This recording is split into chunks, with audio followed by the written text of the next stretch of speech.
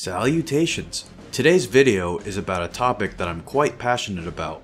Battlefield is one of my favorite first-person shooter franchises, and the titles that are being targeted by EA and DICE to be sunsetted this year are among my favorite entries in the franchise. These include Battlefield 1943 and both Bad Company titles. As of this video's posting, these games have been delisted from online stores, and this December, the servers will go offline.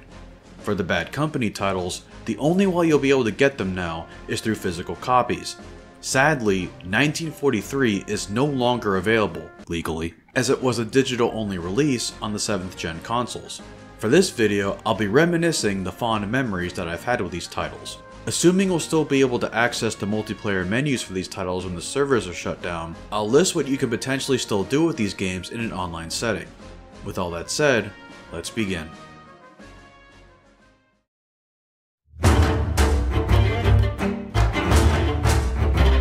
Battlefield Bad Company was my first entry into the Battlefield series. I played the beta and the demo. I grinded the multiplayer, got as many of the Find All 5 weapons as I could, and thoroughly enjoyed the campaign. This game also had some of the best marketing I've ever seen. So you reckon that the rainbow sprinkles are the way forward with the donut? Absolutely, because then you get the different textures between soft donuts. Could you do get your ass over here right now?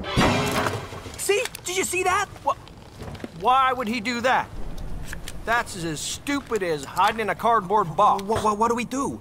I mean, maybe it's some kind of special military barrel, you know? Like some kind of real solid metal. It's no secret as to what this game's main hook is: the destruction. The entire game's sandbox revolves around this concept. Each class has a way to cause some level of destruction. The assault rifles have grenade launchers, demolition has RPGs, recon has a laser designator, the specialists have C4, and support calls in artillery strikes. We can't forget the myriad of vehicles that can cause destruction too. This is what got me hooked into Battlefield as a kid. Granted, Bad Company's level of destruction isn't as complex as Red Faction Guerrillas, but what we have available in a 2008 FPS title that looks this good while including the destruction, it's more than enough for me. The Frostbite engine was something else during this era. The game's campaign is just funny. I know many people point to the game's main cast of characters when they think back to Bad Company's charm, and they're still right, but I mean, just look at this combat loop.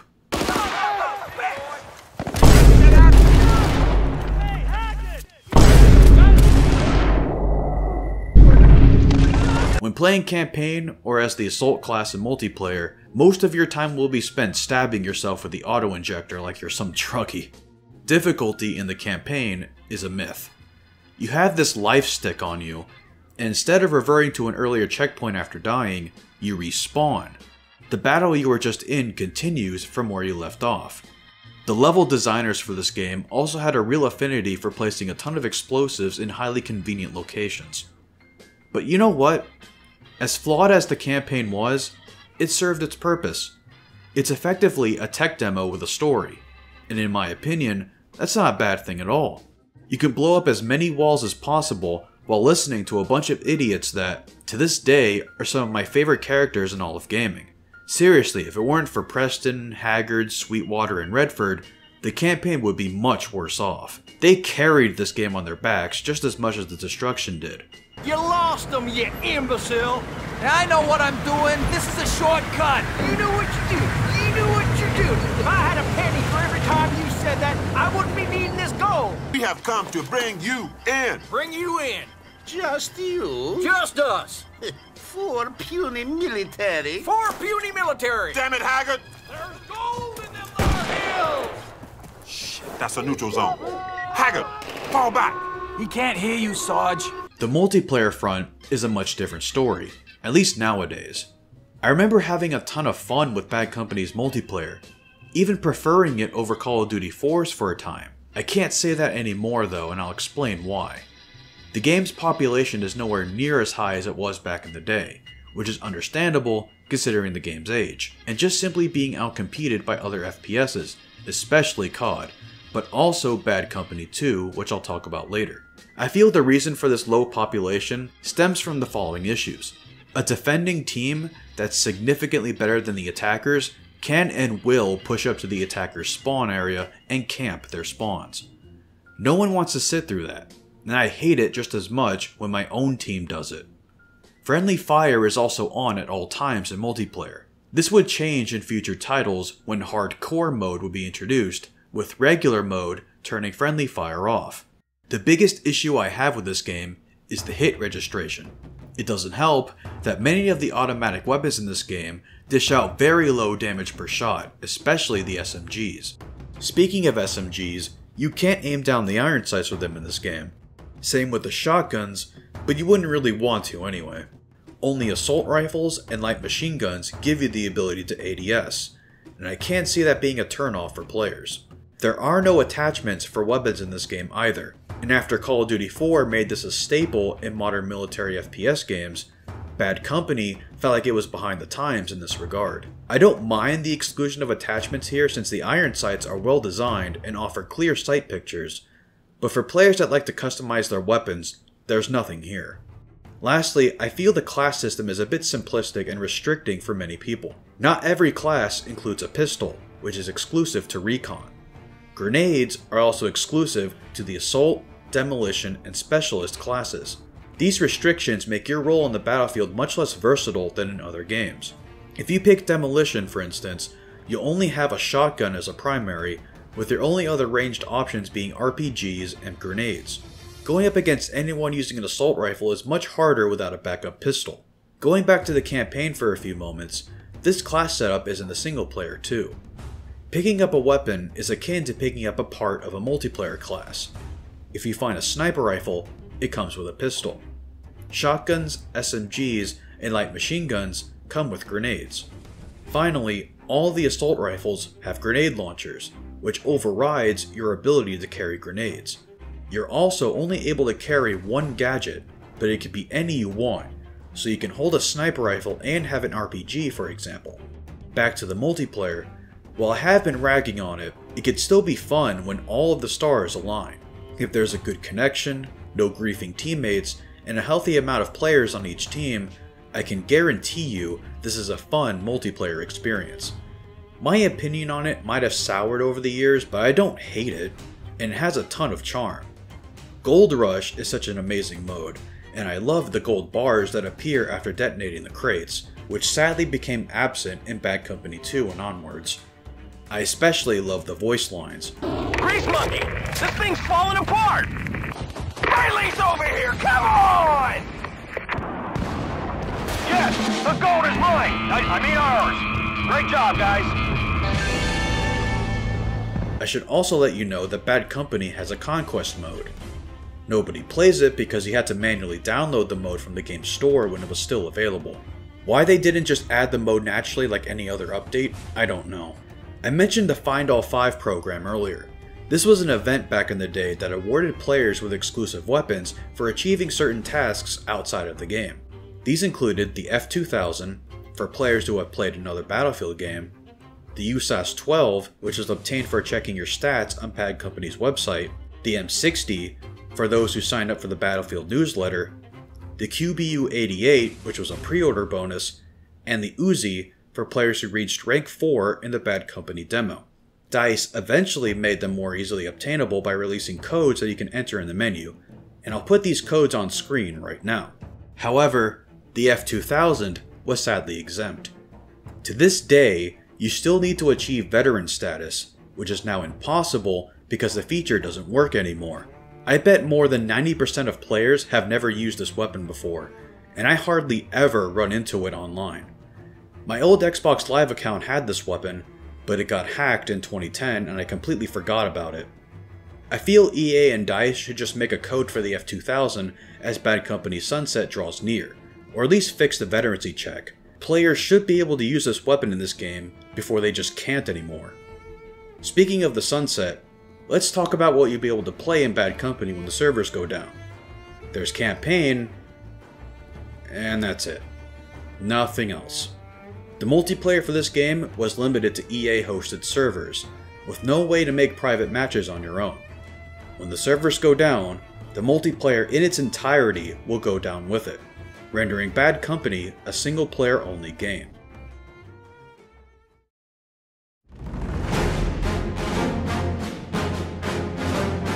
Battlefield 1943 is my personal favorite of these three. It runs on Frostbite 1.5, an upgraded rendition of the engine Bad Company used. Releasing for only $15 in 2009, this is in contention for being one of the greatest arcade titles of all time, and I have to agree. For what's available in 1943, it's well worth the price. 4 large maps with a nice assortment of weapons, vehicles, and equipment at the player's disposal. Plus, 1943 looks amazing for a 2009 title that only costs a quarter of a regular game. There's no single player campaign, but that's okay as all of the resources that went into this game were allocated into one of my favorite multiplayer experiences of all time. 1943 is a simplified World War II skin for Bad Company, and that's what allows the gameplay to be as great as it is. The destructible environment mechanics from Bad Company were brought over to 1943, allowing this game to be the most environmentally dynamic World War II FPS the world had seen up until this point. Weapon selection is limited, with specific weapons tied to each of the 3 classes, which include the Riflemen, the Engineers, and the Scouts. With the simplified nature of this game, there are no med packs or ammo boxes to throw down. Everyone has regenerating health and unlimited ammo, with the latter coming with a cooldown timer for explosives like rockets and grenades. There's a good selection of vehicles as well, with jeeps, tanks, boats, emplacements, and fighter-bomber planes all being accessible, as well as the air raid bunker that calls in 3 bombers which you can control. If there's a word that I can describe this game, it's charming. Unlike the first Bad Company where the overall color palette was tan, brown, and orange, 1943's has a much wider variety in colors, with light blue skies and oceans as well as lush green vegetation. The game itself is oozing with style. You get these stamps by accomplishing certain tasks, and at the end of each game, there's a speech that sounds like it's pulled from the 1940s. The coral beaches of Wake Atoll are now the perfect base for US Marines to continue their advance towards the Japanese homeland. The Imperial Japanese Force... I mentioned that 1943 has 4 maps, but only 3 of them are a part of the standard gameplay. These include Guadalcanal, Iwo Jima, and the iconic Wake Island. These 3 maps are played with the tried and true Conquest mode. The 4th map is Coral Sea, and it's exclusive to 1943's second game mode, Air Superiority. Air Superiority is Conquest but with 1 flag. Whichever team controls this point gains Air Superiority, and the other team's spawn tickets will start to deplete. This was unlocked after the player base reached 43 million kills after the game launched. Since 1943 doesn't have a campaign mode, what will you be able to do with this game once a shutdown happens? Well, there's private matches that players can host, but there's a massive catch. You need 16 players minimum for a game to start. This is a hard limit that can't be changed, and it's absolutely ridiculous. The only way for something like this to happen is with a massive amount of pre-planning with Discord servers. Thankfully, there is a Battlefield 1943 Discord server by Bryant DL7, the founder of Darkstorm servers, as well as this community of Battlefield 1943 fans. I'll also link their website, bf1943.org, which has daily air superiority events for this game posted on their events tab. While I'd rather see this game not have the main DICE-hosted servers go down, as well as seeing the game relisted online, I'm glad that there will still be a way to play this game at all.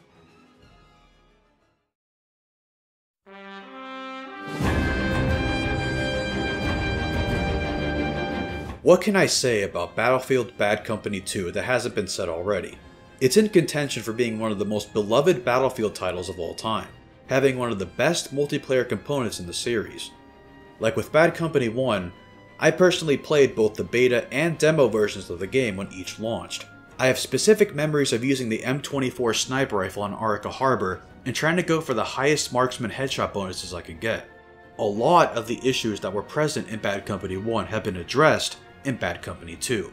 The overall time to kill in Bad Company 2 has been significantly shortened compared to its predecessor. This is an especially welcome change for the submachine guns, which can also utilize iron sights for much better accuracy than in the previous game. Hit detection overall feels much better, and there's no more friendly fire in standard play, only in the newly added hardcore game modes.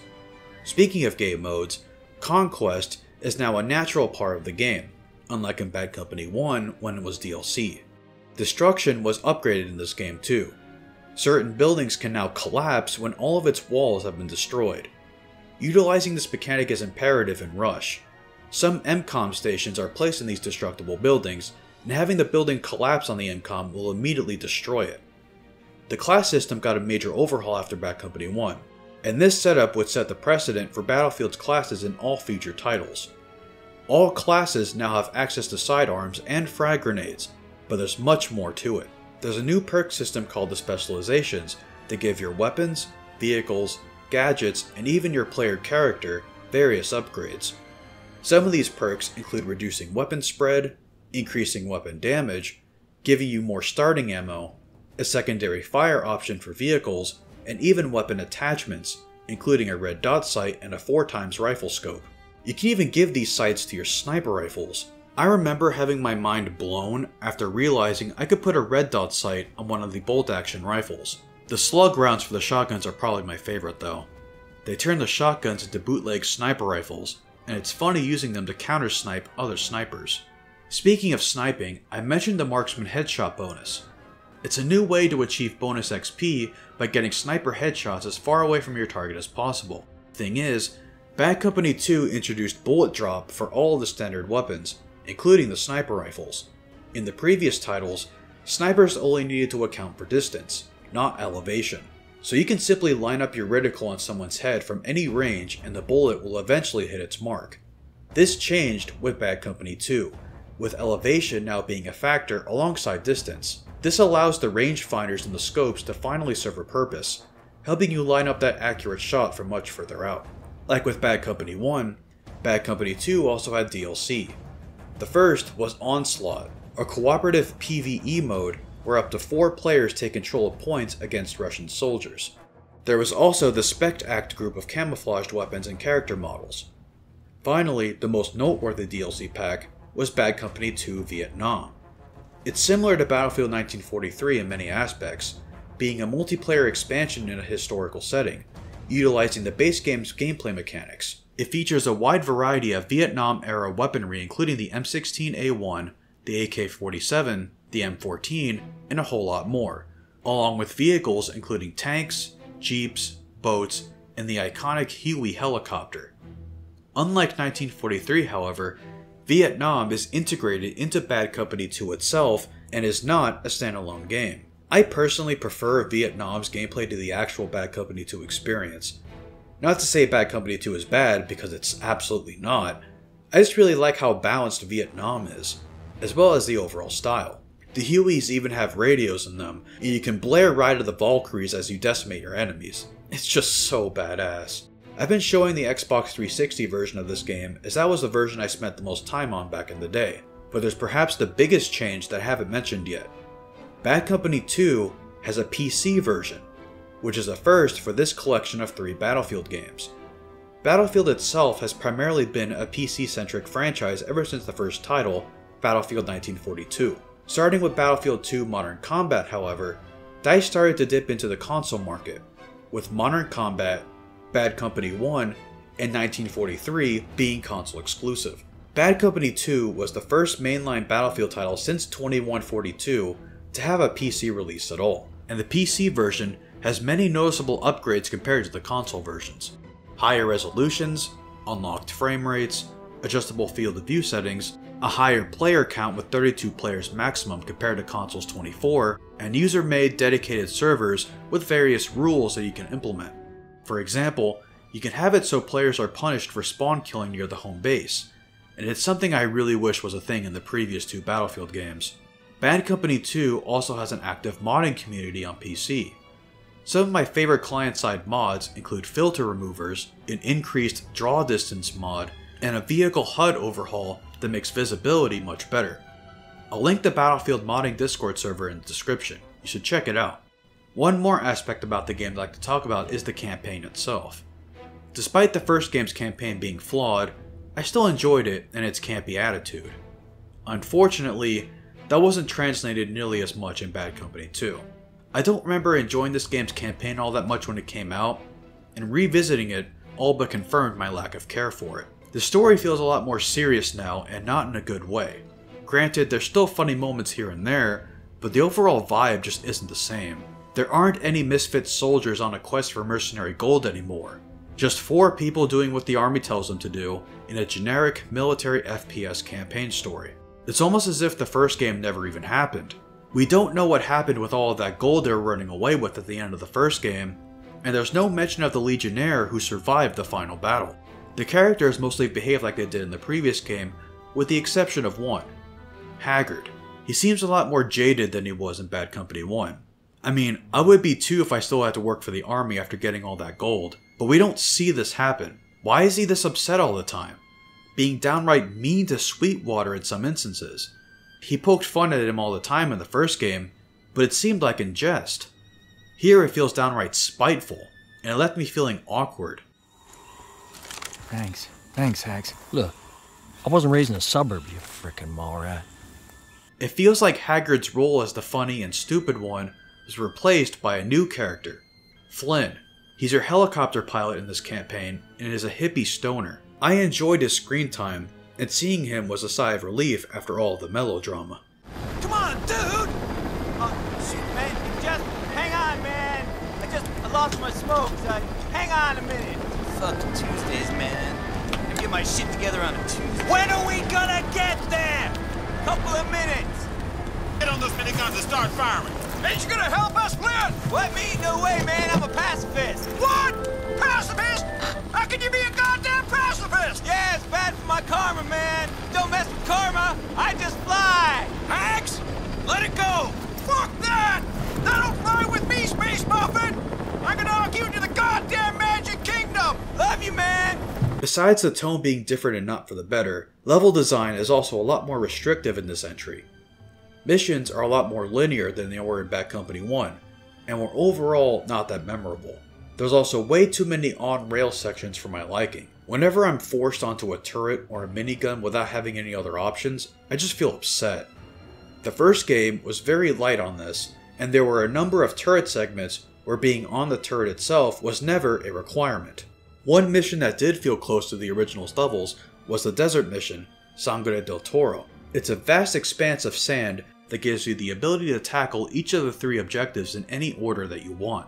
Another noteworthy level is actually the first one, Operation Aurora. It takes place during World War II in the Pacific Theater, and it looks downright gorgeous at times, even on console. Other than those levels, everything else just felt bland in comparison. Despite the criticisms, there were quality of life improvements to the gameplay itself.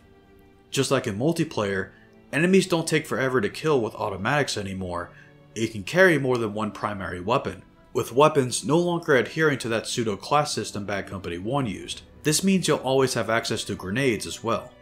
There are also supply drops scattered throughout the campaign that allows you to change your loadout, giving you the right tools for the given situation. It's a shame because all of these positive changes could have made a Bad Company 1 style of campaign so much better, but that's not what we got. Instead, we got a generic FPS campaign that ends on yet another cliffhanger that will likely never be resolved. Alright, so after all that, what will we be able to do with Bad Company 2 once the server shutdown happens? Well, I have a lot of good news. Like with Bad Company 1, you'll still have the campaign to play, and just like 1943, the console version still has private matches with a much more lenient minimum player count, only requiring 8 players compared to 16. The console version also has private Onslaught matches that you can host. The PC version of Bad Company 2 was going to have Onslaught, as well as a PC port of 1943, but DICE reallocated all their development assets to completing Battlefield 3, leaving Onslaught and 1943 to remain console exclusive. So what does this mean for the PC version? It doesn't have Onslaught or private matches, and the servers are going to shut down. This seems like a repeat of Bad Company 1's situation where only the campaign will be playable. Thankfully, multiplayer will live on. Dennis Unleashed has Project Rome, a modding platform for the game that has its own master server. I'll leave all the important links about it in the description, but all you need to do is sign up on the Venice Unleashed website, download the Project Rome client, place the DLL into your Bad Company 2 directory, and log in with your new Venice Unleashed account. You'll have access to their servers, and you'll still be able to play the game's multiplayer long after the shutdown. Before we wrap up this video, I just want to say how stupid all this is. There's no reason for EA and DICE to shut these games down. If it's so costly to maintain the servers, they should just release the master server assets to the community and let us continue to run these games. This is especially bad for 1943. There's no way to legally obtain this game anymore, and such an amazing game doesn't deserve this kind of death. None of these games do, but at least with the Bad Company games, you can buy used physical copies. You can't with 1943. I see no reason to delist them when they can easily still be online. Please change your minds, EA. This is not the way to go at all. They're trying to push the Portal mode for 2042 as like a replacement for Bad Company 2, and I'd played it recently and it's just not the same. It's really just 2042 with a Bad Company 2 skin. It's just not a replacement for it. I want to play Bad Company 2 itself. Keep that game alive. And that's going to be it for this video. If, and only if, you found the information about this video useful, hit the like button, subscribe for more analytical gaming content from this channel, and hit the bell to never miss an upload. Also leave a comment about your fondest memories with these games. I'd like to thank my counselors from Patreon. Thank you to Saving Private Mike, Blake Vollant, Evan Tripp, Punk Anderson, Alec Hash, Michael Johnson, Tom Bax, Basic Toast, Ghost, Scatman, UNSC Shooter, C3 Sabertooth, The Cave Potato, Just Larm, Turbo Simp, Synonymous Hooligan, Sean T, Konar Daytona, Rad Mayan, Kyle Dealman, Ghost Slayer, and Tomislav. This is the Vengeful Adam. Always remember that you matter more than you think you do, and I'll see you on the great journey. Save 1943, save Bad Company.